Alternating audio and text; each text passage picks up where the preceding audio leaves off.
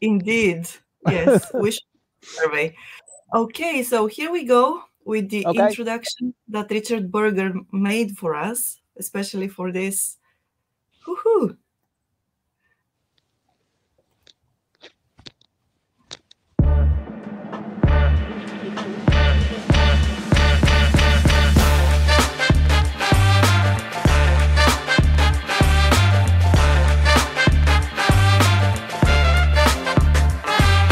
Isn't this a great intro?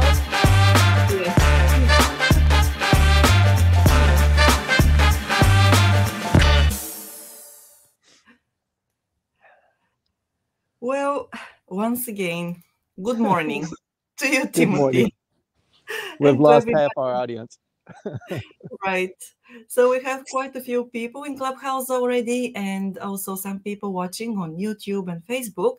Thank you very much for joining us on Sunday morning. This is January the 15th, 2023.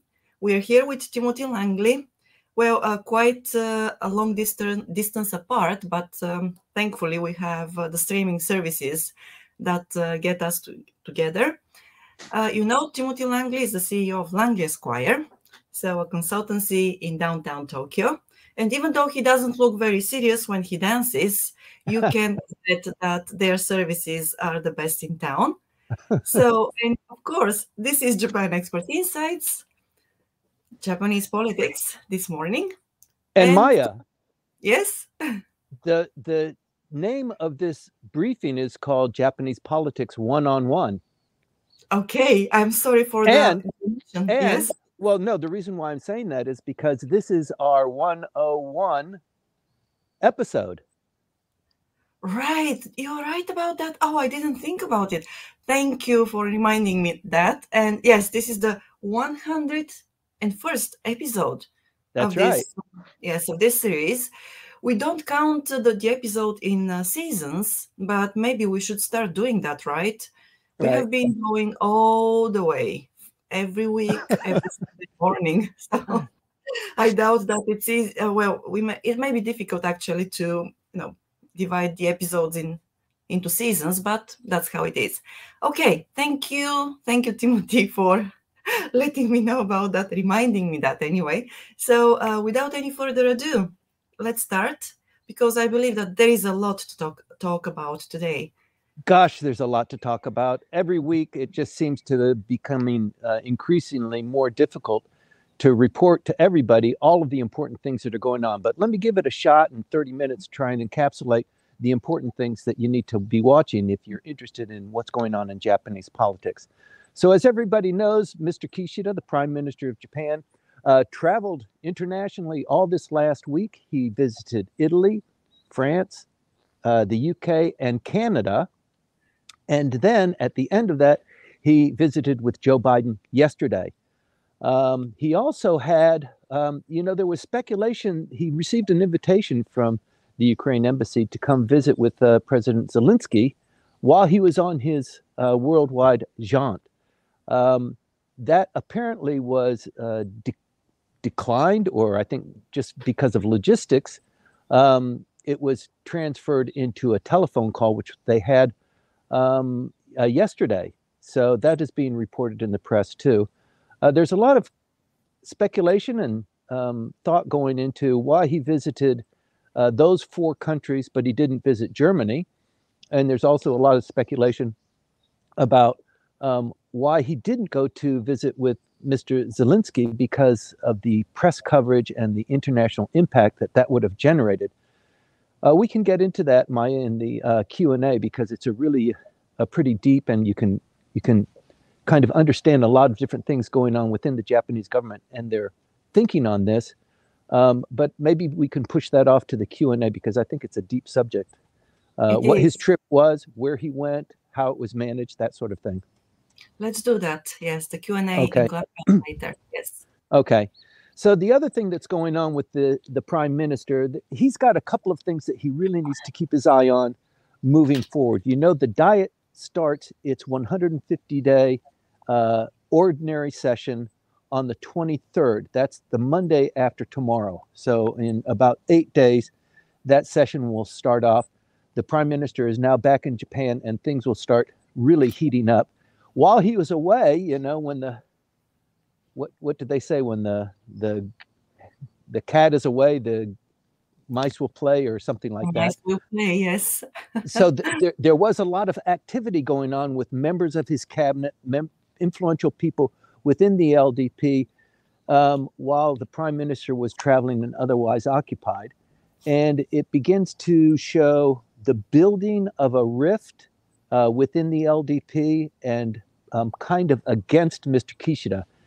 He's the top dog, and people are very reluctant to raise their hand and say, you know, the prime minister doing a good job, but I think I could do a good job too. You might remember that Kono Taro suggested that very lightly before this election of that he lost to Mr. Kishida, but before that, talking about Mr. Suga, and he got slapped down for making that kind of insinuation. So it's very unpolite, or impolite, unpolitic to do that sort of thing here. And as a consequence, the typical Japanese reaction to the current prime minister, whether he stinks or whether he's good, is, yes, well, he's the prime minister, but there's nobody else around that really kind of is close to being that kind of a leader. They always say that. They always say that, you know, nobody's around that could do that. But in fact, there are.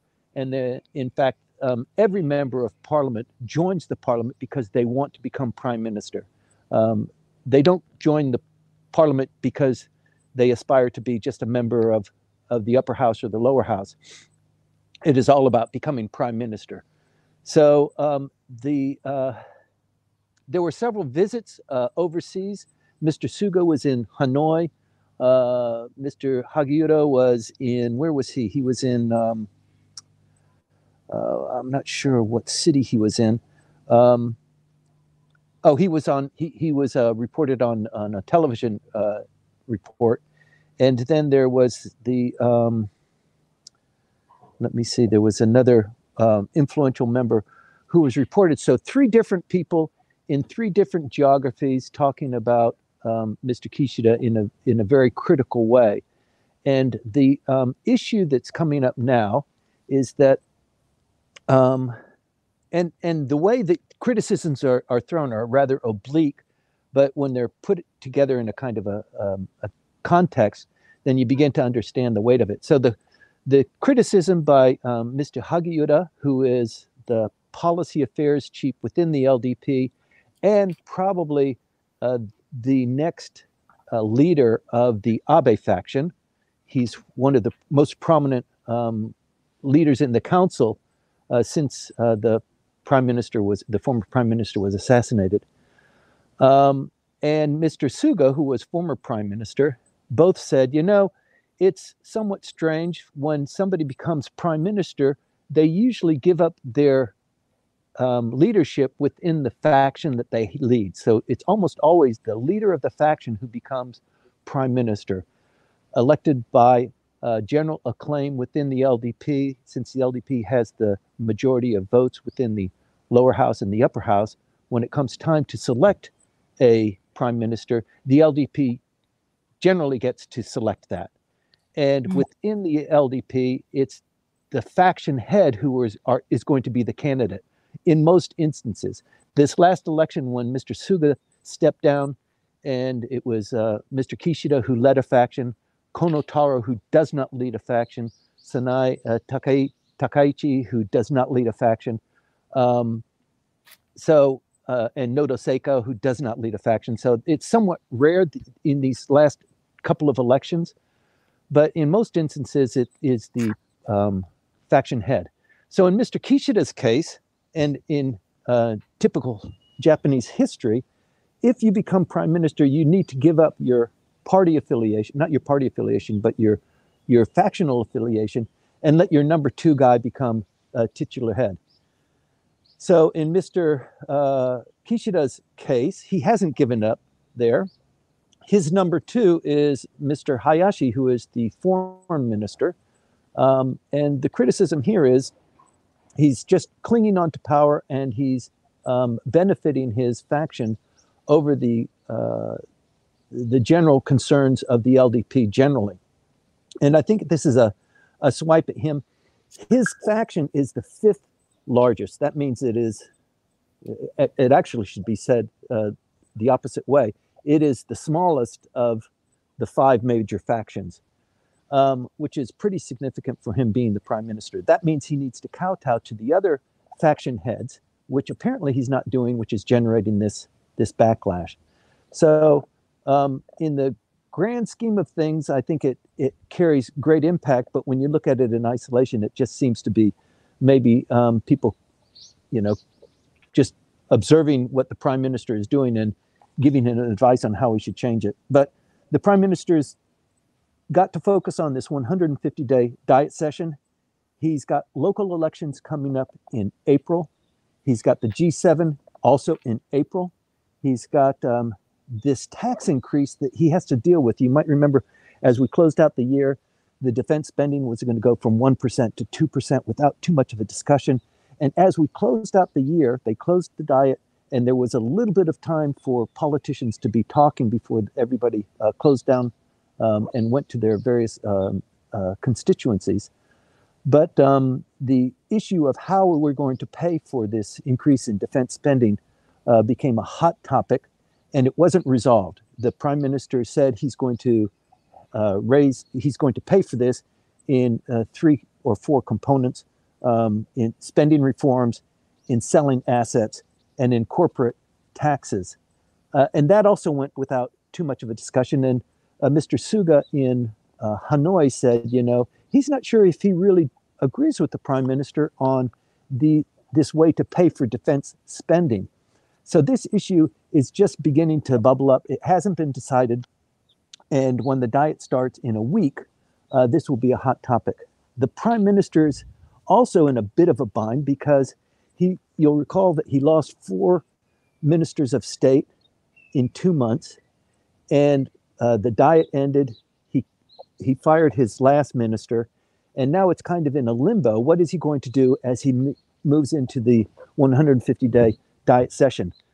The diet session, the ordinary diet session, is typically devoted to passing the budget for 2024.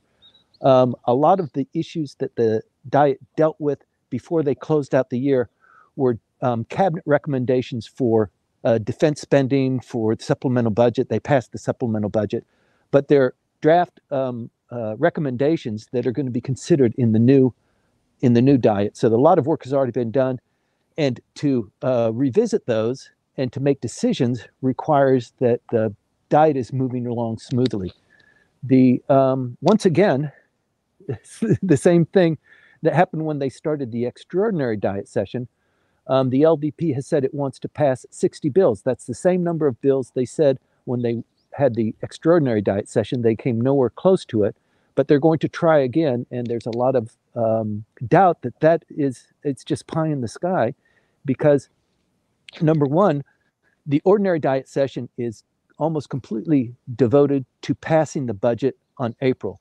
Even though the budget deliberations end in April, there's still more time within the diet to talk about other bills. But as soon as the diet session ends, you've got the local elections that are going to come up. One of the complicating things about the local elections throughout the country for mayors, governors, for city councilmen, that sort of thing, is this unification church issue. So it was a big problem for the national diet, and we lost 1 minister of state because of his ties with the unification church, which were not fully disclosed. And then there was this big brouhaha about various LDP members are required to describe to the LDP what their relationship was with the unification church, and a promise to disengage from that.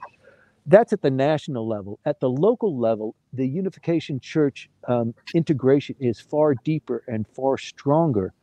So with the investigation that's going on right now in the diet about the unification church, about how they were generating money, how they were integrating themselves in Japanese politics, is going to become more and more evident to the general public.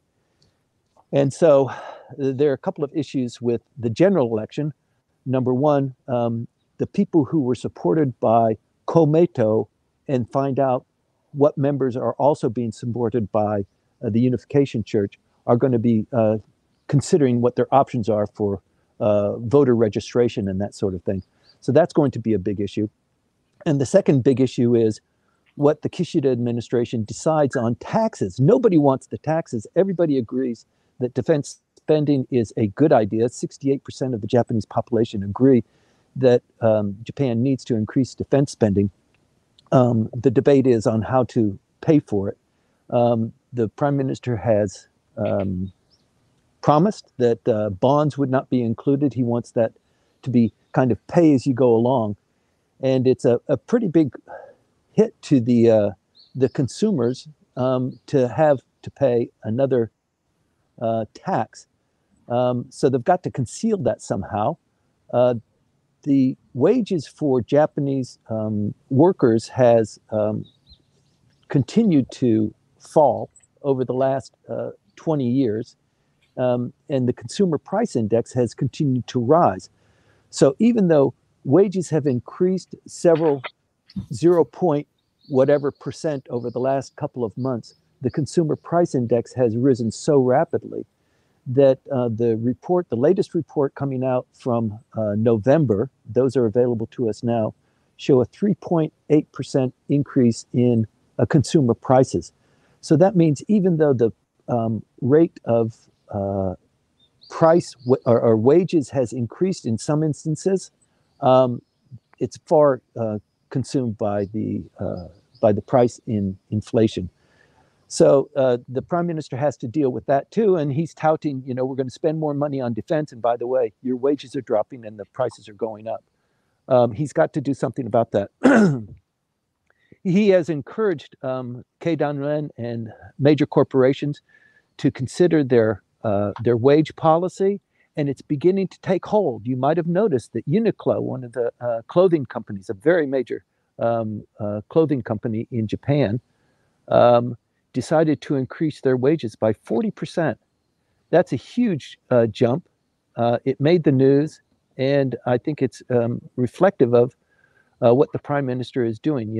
If you do this for me, I'm going to do something for you. So this increase in defense spending, part of it is going to be on corporate taxes, and I predict, and I think it's pretty accurate, to expect that the prime minister will give certain benefits to those companies who have helped him by raising the prices or the salaries of their workers in anticipation of this.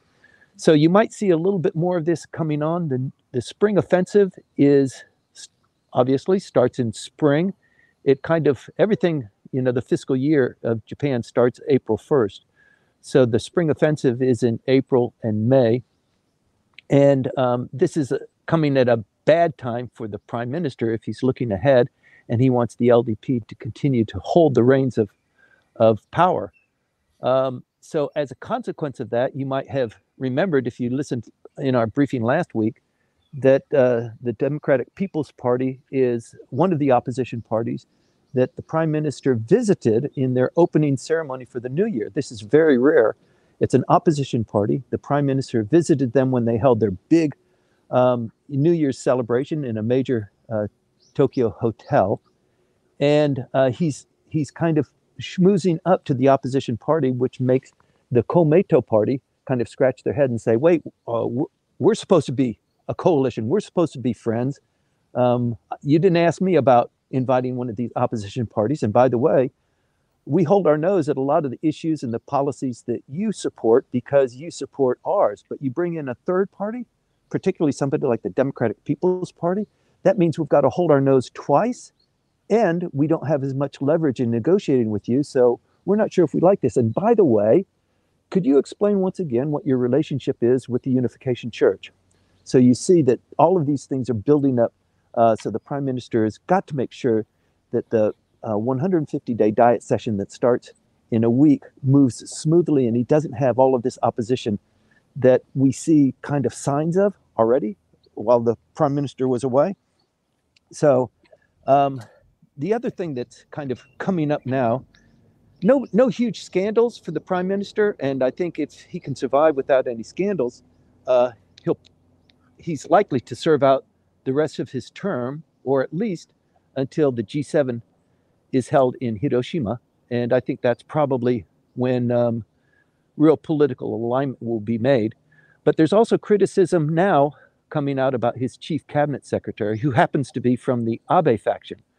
So once again, the Abe faction is beginning to make moves. If you're watching carefully, the comments by Mr. Hagiura criticizing the prime minister, and now this kind of subtle attack on the chief cabinet secretary. And the criticism for him is as follows.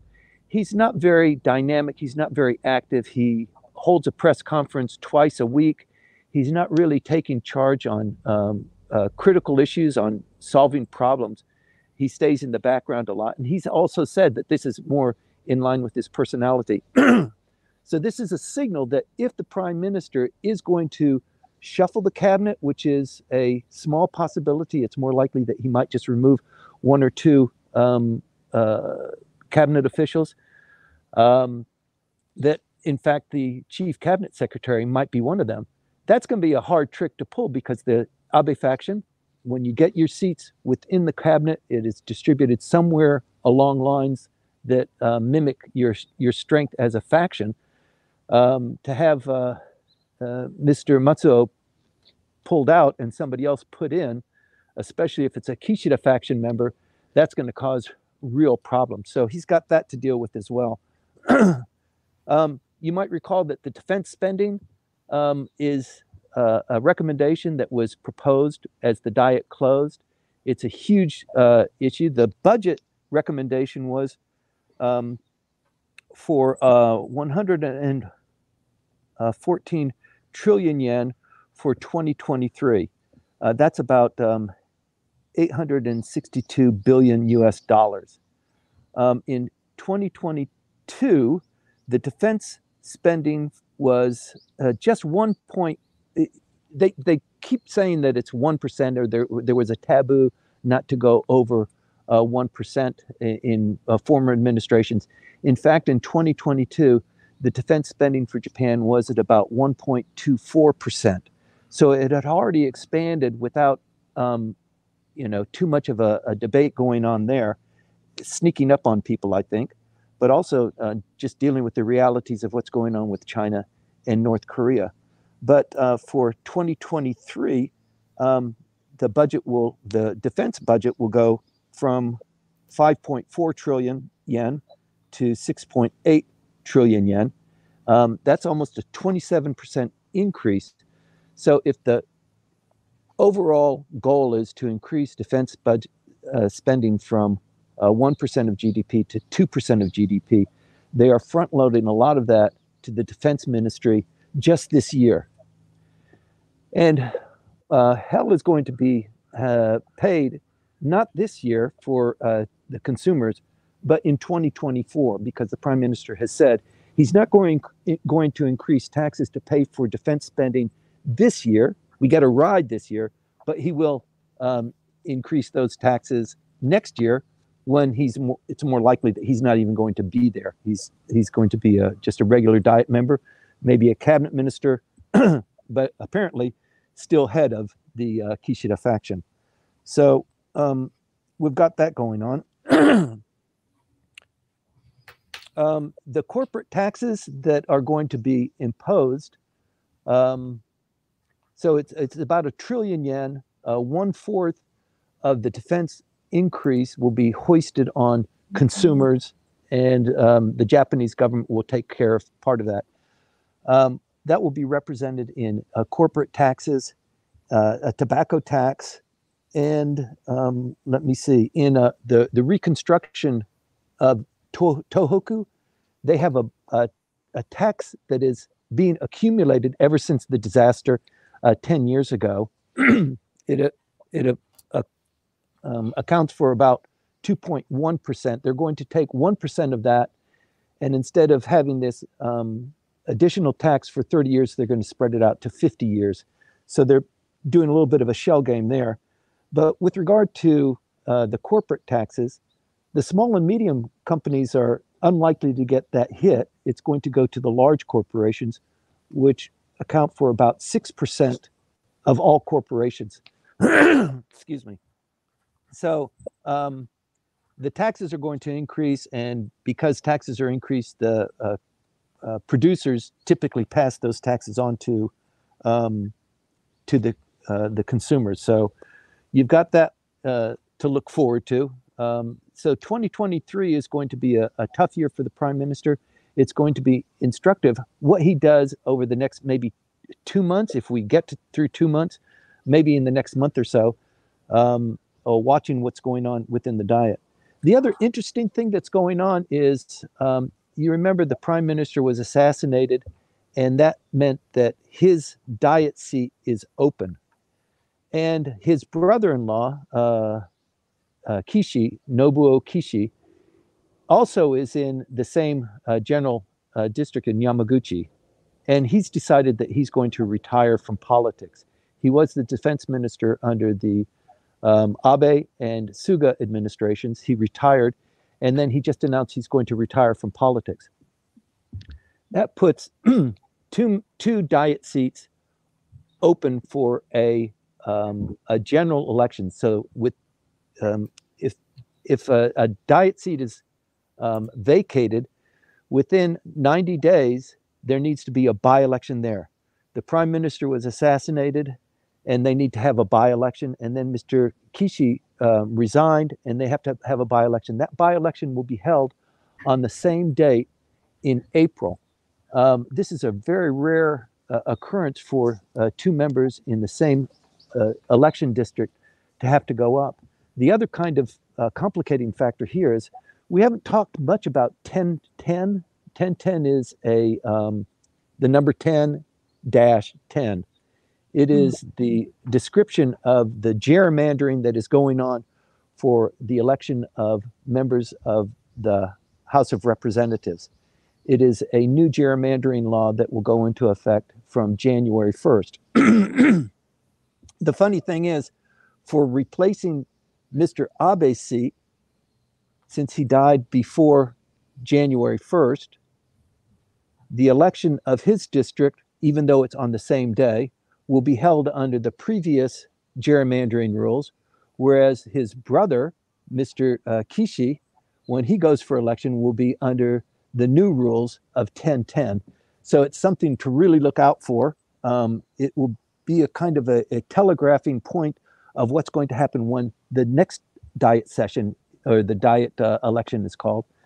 And that's also something that the pundits are looking at now, that the prime minister may close down the House. I don't think he'll do that right now. He just doesn't have the wind in his sails.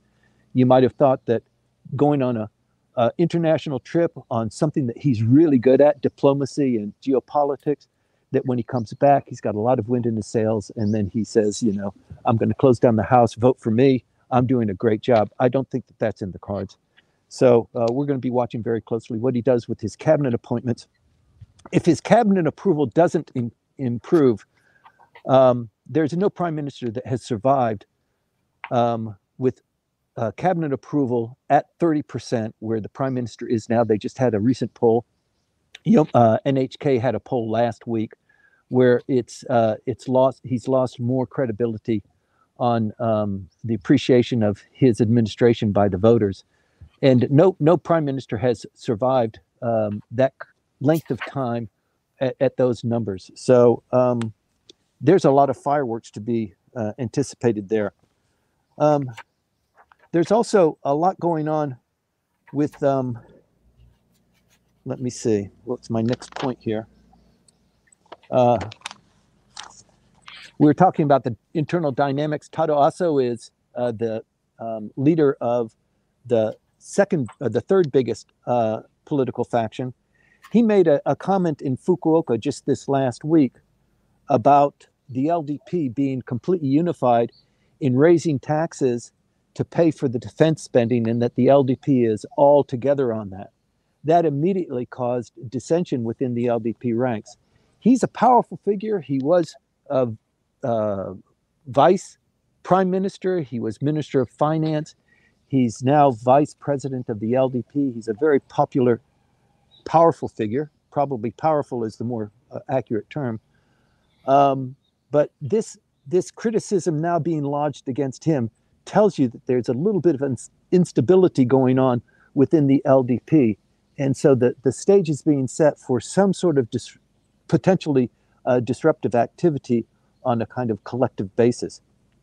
So the Prime Minister visited the United States.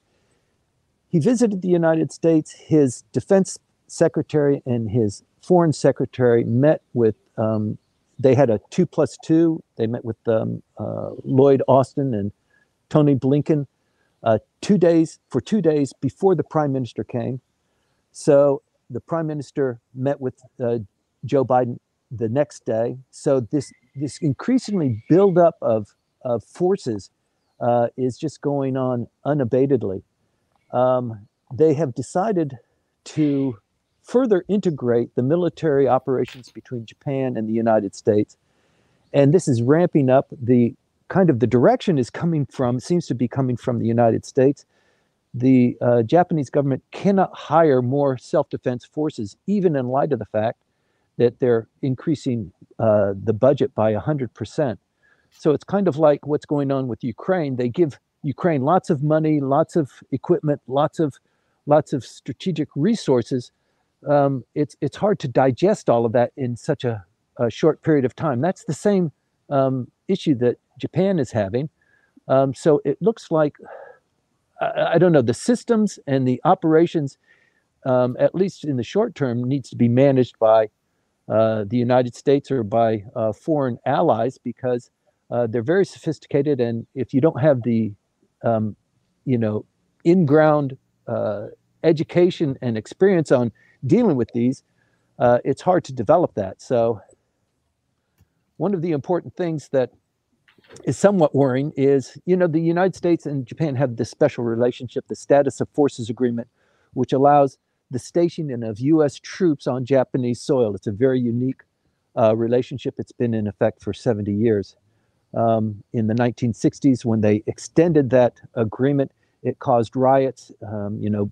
Tokyo University, the University of Tokyo was on fire. It was huge demonstrations everywhere.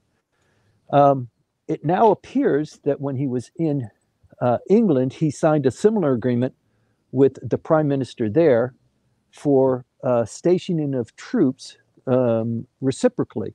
That means that Japanese forces can now be stationed in England for training and for defense purposes, but stationed there, not like on a tourist visa, but actually being stationed there. And similarly, British forces can come to Japan and be stationed here too, similar to what the United States has. The Australian government has also requested similar rights to do that. That's in consideration now. So we've said this before on this briefing, that the Japan that we know today is going to be vastly different from the Japan that we know in 5 years. It's just inescapable. So you've got to watch how these things are developing and appreciate, number one, the issues that Japan is confronting. Japan would never have considered this, would have never moved forward like this without some outside threat, as usual. But these are big moves. They're significant. They really impinge on the interpretation of the Japanese Constitution. The Prime Minister has avoided the issue, but he has said in an interview that he had with Yomiuri at the close of the year that it is his intention to change the Constitution within the term of his presidency of the LDP. So that's a pretty significant statement. Basically, I think Mr. Suga and Mr. Abe said the same thing, but it always is an issue to have the Constitution changed so that it can become eventually a Japanese Constitution rather than a Constitution that was imposed by U.S. forces, which is the general conception of what the current Constitution represents.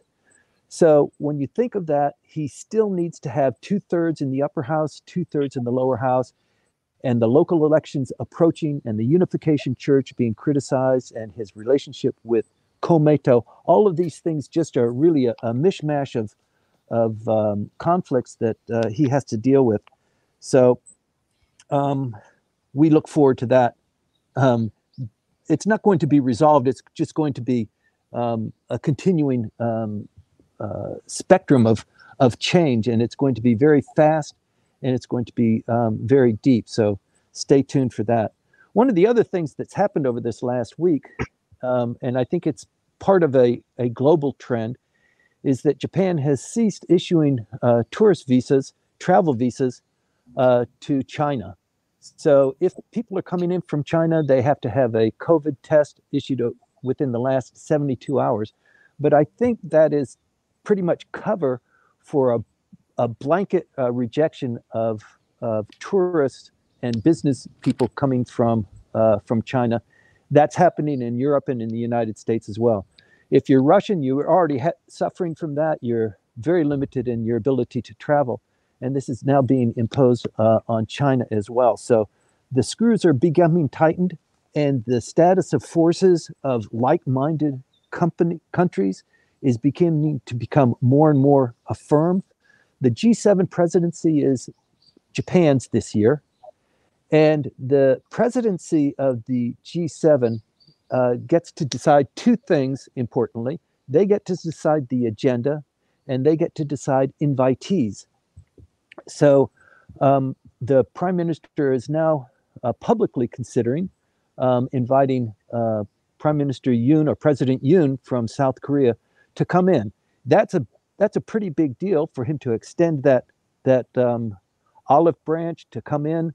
We still don't have the decision of the acquisition of Japanese corporate assets in South Korea to pay for reparations.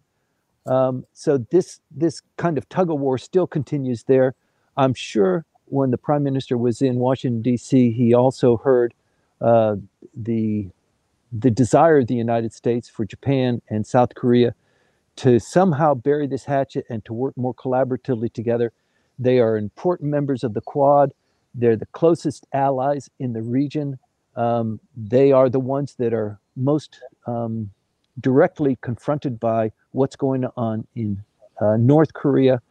And so the importance of these two nations coming together couldn't be overemphasized. So the United States wants that and is making a lot of effort to encourage Japan to make that possible. The other thing that in context with that and with the defense spending, you might have heard the bonds are not going to be a part of this defense spending, except with regard to structures and construction and perhaps barracks for soldiers. They did put that aside. And over the last 2 weeks, once again, it's happening so rapidly that you've just got to keep your eye on what's going on. Over the last couple of weeks, there has been reports of site visits and surveys on the outlying islands of Okinawa for storage of weapons, for ammunition dumps, for depots, for that sort of thing. It's increasing at an incredible pace. And once you look into the issue a little bit, let me see what they've got. They've got 1,400 sites throughout Japan where they keep weapons, where they store ammunition and material. They have barracks and that sort of thing. Of this 1,400 sites, 70% of them are located in Hokkaido. And if there's going to be kinetic action going forward, that's a long way from where all the action is expected to be in the southern islands. So they're now pushing very hard to create new sites on these islands. Some of them are actually even uninhabited. And some of them, the people just don't want that sort of thing happening. They're islands, their space is limited, and to have the Japanese government come in and plow some land, move some mountains, and build some structures there, it's worrisome because they've obviously become a target too. So their voice in determining this is going to be a weighty factor, but obviously the Japanese government needs to move in that direction. And the construction of these is, and the embellishment of these. So the other thing that's going on with the self-defense forces and the increase in the budget, as you might have heard, the Coast Guard, which is typically a different kind of animal than the self-defense forces. The Coast Guard is coastal protection, and they're kind of traffic cops for the waterways and monitoring sea traffic and the sea lanes and that sort of thing. They're not generally armed. And the self-defense forces is under the Ministry of Defense, and they have guns and are tasked with protecting and defending the Japanese mainland. They're going to bring those two together. So the Coast Guard system, the entire system, is now being amalgamated onto the self-defense forces. So probably in the very near term, the Coast Guard will be a different force than it is now. Certainly, they've got to change their culture. It'll be a difficult transition for them, and it's not unexpected that they would be armed in the near term. So there's a lot going on there.